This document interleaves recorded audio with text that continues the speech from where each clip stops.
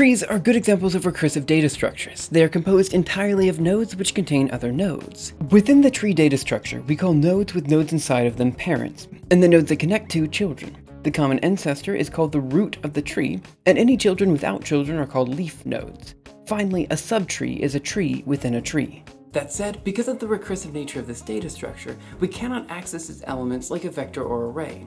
Instead, we need to use a more unique method, like tree traversal.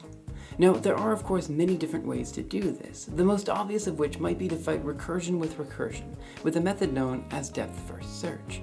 When performing a DepthFirst search, we first call our search function on the root node, and then all of its children nodes, and then all of their children nodes. Which means we visit the nodes in the following order, going to the depths of the tree first, and then working our way through the other branches.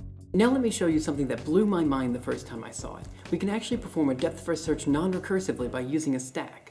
Now, a stack works like how you would think a stack would work. You put items down, and when you want to take an item out, you go through them one at a time, starting with the last one you put in. So let's do it. Here's a binary tree numbered in the order you would expect from a DepthFirst search. First, we put the root node into the stack.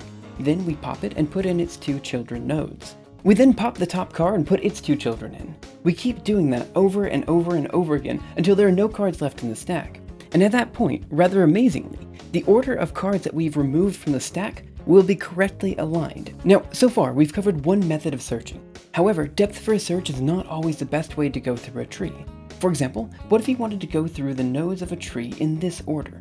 This is called a BreadthFirst search and can be done simply by changing the stack from the DepthFirst search into a queue, which is super cool.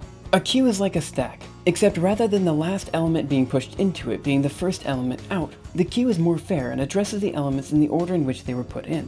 To put it simply, stack, last in, first out. Queue, first in, first out. So here we go again, except this time with the tree of cards ordered like in a BreadthFirst search.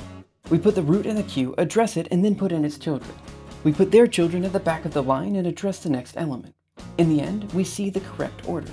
So I think that's about it. The seed has been planted, and now it's time for you guys to grow your own tree. Like last time, the chapter is up on the Arcane Algorithm Archive, and it's awaiting language-specific implementations. I would be incredibly grateful if you could implement BreadthFirst and DepthFirst search in your favorite language and submit it to me via pull request, Twitter, or even in the comment section below.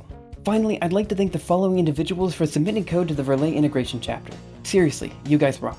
Anyway, that's all for now. DepthFirst Search and BreadthFirst Search both have their uses in different algorithms, and there are of course many other tree traversal schemes which might be covered later. Thank you so much for watching, and I will see you next time.